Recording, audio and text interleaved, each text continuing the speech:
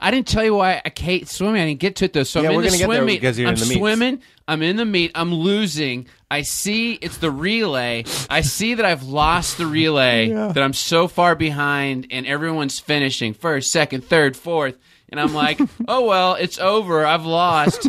So I decide to quit the race and just went over to the side where the little floaty stripes are, whatever you call those. You know what I mean? And I just hung on, and I started pulling myself towards the edge. I was like, well, the race is over. No need to keep this charade up. Counselors jump in the pool, pull me off of the floaty stripe. What is that called? The boundary. Yeah. And then floaty stripe. And then start chanting around me, swim for Jesus. Swim this Jesus. didn't happen. And this is in front of parents and children. It's a huge camp, hundreds and hundreds of people. My cabin on the side, swim for Jesus. Swim, and me going, you know that thing you start breathing up water and panicking and flailing about, doing 4 different strokes at the same time. Swim for Jesus. You did. That sounds so fucking fake, and yet also clearly is true. So I get to the end, cut to the day later. I'm like, God, I didn't. No one knew that my dad was Jewish at camp, and I was starting to feel guilty. I'm like, I lost the race, and I started to actually feel like the reason I suck at sports or swimming in particular is because my dad's Jewish. And I confessed to my Katie laughs. She's Jewish, and she knows that they're not the favorites of the gym team. Gym team is what I call it. Also points out that I'm not one of the favorites, so it's okay. Gym team. Yeah. So I confessed to my friend Ray, and I'm like, I'm Jewish, man, and my dad's Jewish. Please don't tell anyone. You know? So later we had this thing called devotional before we went to bed. I know what devotional is. Yeah, so everyone prayed before they went to bed, and he prayed out loud. And when it came to Ray, he was like, Dear God, don't make Matthew go to hell because his dad is Jewish. This sounds like a joke.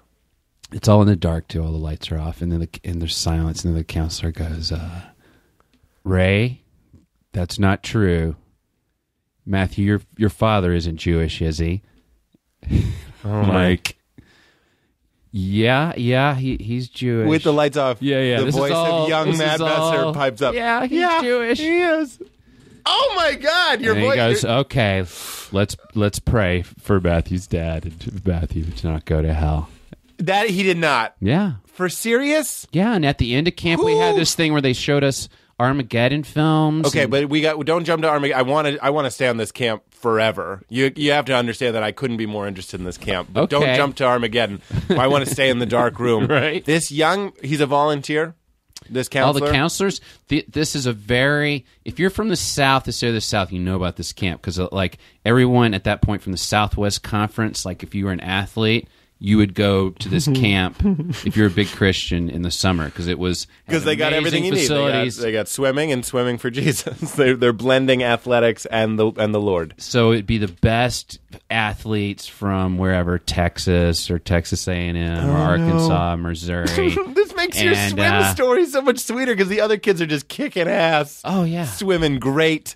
And you're grabbing Here's the another floaty weird stripe. aspect of no one in the boys' camp. No one wore shirts all day long. Yeah, is that an unusual thing, buddy? I went to a shirtless Christian all day college. Long. I stayed in this system through my higher education, right? And the homoeroticism of the men's dorm, it was I'd go toe to toe with any ancient Greek bathhouse. I mean, nice. it would have been better if we were just fucking each other because it was so pent up and weird. Guys putting dicks on your shoulder while you're typing an email. Constant nudity. Guys, I mean, how many times is it funny to go, what time is it? And it's your dick on your wrist. Why don't you just go, will you please suck my watch? And you want to know why I don't like being hugged? Come on, man. You had dicks all over your shoulder. I was humorless about that. See, that's the side of me that doesn't like commune. I hated living in a dorm because I hated those knuckleheads. But if it was all my friends, I'd love to eat an orange and roll down a hill with you. I just wanted it to be inclusive. We don't know each other that well. We're not Orange Hill level yet. But this is what is fascinating to me, is we have a young man in the room who is the Christian leader of this room. Sure. And I know a lot of lovely, informed, smart Christian people who would be disgusted by your story. And I'm not a Christian per se anymore. I consider myself culturally Christian. You know what I mean? The way that people are culturally Jewish. I look at that and it really bothers me because that person in that moment, and you're a child, should have turned on the lights and been like, fuck this, what are you talking about? That's ridiculous. Nowhere in the Bible would it say that you go to hell because your father's Jewish, even if we're going fundamentalist. Well, that's even if we're definitely going a perception with a lot of people that you're going to go to hell if you you're Jewish. Inherit so fucking because you're not saved, you're going to go to hell. Yeah. Well, no, we're just talking about your blood right now. He said you were Jewish, so you're going to hell. Jewish meaning I think in your to be blood. fair to him, he meant you're not saved because your dad's Jewish. It doesn't make any sense. Saved is just something that you pray and you have a special prayer and then you're saved. So what's it matter what your father is? It probably, if he was here, I'm going to argue for him. Yeah, please. He would go, I was just assuming that Matthew was not saved and his father was not saved. Oh, I thought because you went to this camp that it was assumed you were a Christian. Everyone's asking you to Everyone's swim for Christian, Jesus. but not everyone's saved. That was a big thing at the camp. Tell me what that means. Well, it gets to that last day of camp too. Before our parents are going to pick us up, we had all our trunks, and they were like, Your "Okay, your Jewish parents."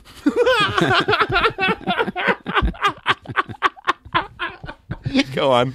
But they showed us these end of the world films, and they're like they're made like documentaries. And you're a kid, and you're like, this is a documentary on how the world's going to end. You don't see it as this is propaganda and these people's opinions. We saw things like that too, of people going in elevators down to hell and burning, and people floating up into the air and all this kind of stuff. And I forget how long it was, probably half an hour. And at the end of it, they said, okay, now before you go home with your parents, if you've never been saved, if you've never asked Jesus into your heart, now is the time. Right. We're going to go around cabin to cabin, child to child, and give. And I think first they said, how many people in here have been saved? And probably a third of the camp stood up. And you're not standing at that point? No.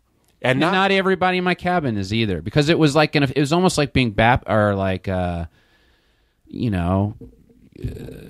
any other religion. It's like it's almost like a ceremony. It wasn't just like something you went, oh yeah, I've been saved. It's like, oh no, you went through the process at your church of standing up and saying, So I am born again. I understand. That to my church was the baptism. Like you'd get baptized. I got baptized when I was 18, for example, and you literally declared to the congregation, like, I'm with Jesus, and then they dunked me in water. But like getting saved, which has always been an interesting thing, because I know people that would get saved again and again and again and again because that was just a prayer you said. And I remember doing it, and it never felt like what I wanted it to feel like. You know what I'm saying? So every time there was some sort of invocation where they're like, would you like to be saved? I'm like, fuck yes, please, yes, this time. For real this time. For real this time. And it wasn't even because I was a bad kid. I was still being the same kid, but I wanted some sort of magic twinkling about it, that it never like clicked. Because you felt like you didn't get the magic, and you're kind of lying about it. The other times, like, I never really felt it, man. Yeah, I mean, like, I think I was constantly... Like, you're the guy who smokes the weed for the first time, and he pretends to be high. Yeah, exactly. Actually, I got a buzz. Exactly. I'm drinking non-alcoholic beer, and I'm like, I am so fucked up on this Jesus. They're like, that's apple cider, you asshole. But I would. It's fucking... What strikes me as really kind of unfair... It is unfair. You're a child, and like you said, they're showing you the Armageddon film, and you're at an age where you think the Terminator robot is real. Right. You know what I'm saying? So then they show you this other film, and then adults, fucking grown people, physically larger than you, older than you, come into your cabin, and in front of your peers, your other kiddie friends, say, who wants to be saved? I'm just like, please, yes, what is it you need from me? It has nothing to do with any spiritual truth. It has to do with peer pressure and fear. Oh, yeah. And that is everyone was crying, by the way. Of course you're crying. Everyone was crying. You're going to go to hell, or you're going to fly up to heaven. Either way, kind of scary. Yeah. Terrifying. What happens to your friends? Like the guilt of that burden. It's terrifying. And what really struck me, the reason I asked if they were volunteers, is these secrets of the universe. Like, I remember, and I think I've said this on the show before, have a drink if you're playing the drinking game. I say that a lot.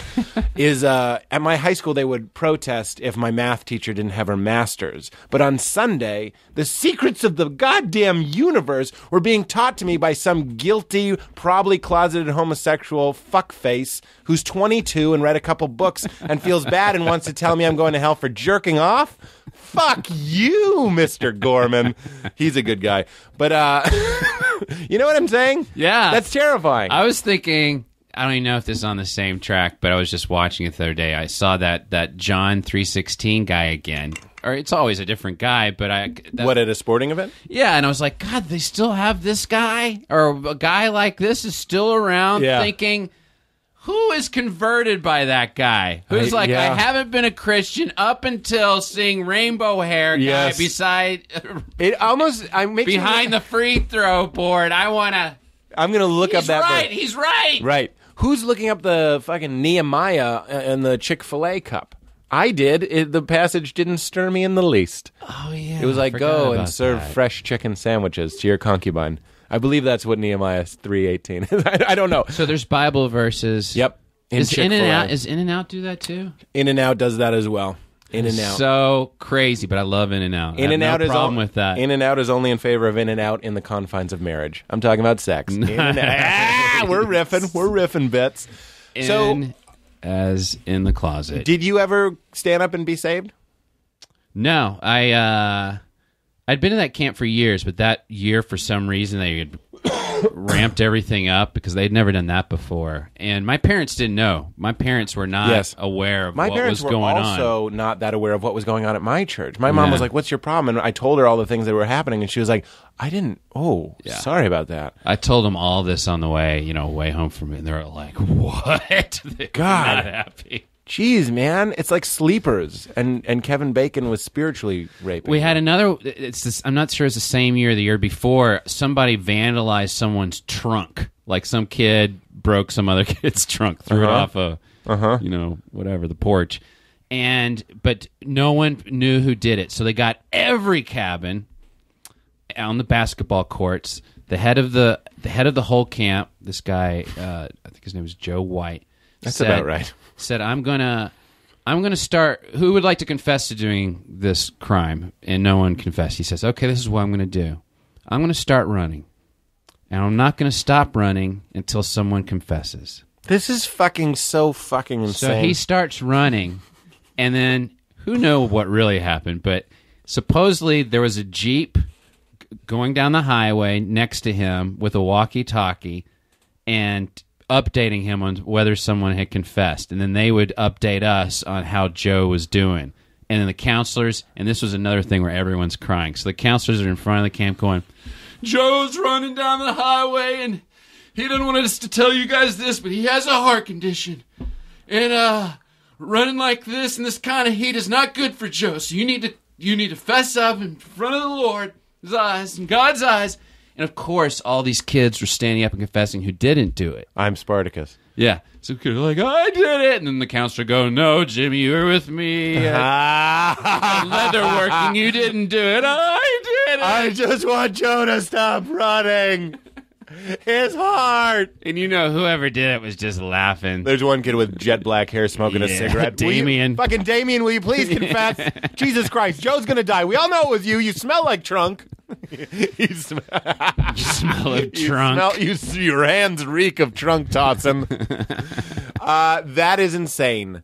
I heard about people that would do crazy stuff like that. I heard about a guy who, with his daughter, she broke something or stole something or whatever, broke a vase. Who cares? And he says, instead of punishing you, he took off his belt and started hitting his own. Oh my God! Hitting his own arm. And as he's doing it, how did we fucking pollute what I think can be a lovely message from Jesus into this? He goes, this is what Jesus did. Like, I'm taking the pain for you. I get it, psycho. That's a pretty powerful image. But like, fuck you also. That's traumatic. You're beating yourself. There's got to be a better way. For instance, if I have a kid, which I hope to, I'm going to tell the kid early on, I hate sushi. Yeah. I hate sushi. It makes me sick. I hate it. So then that's how I'll say, I'm going to eat this sushi in front of you. No, whole baked crab roll. No, not the hand roll. Oh, bring on the Toro.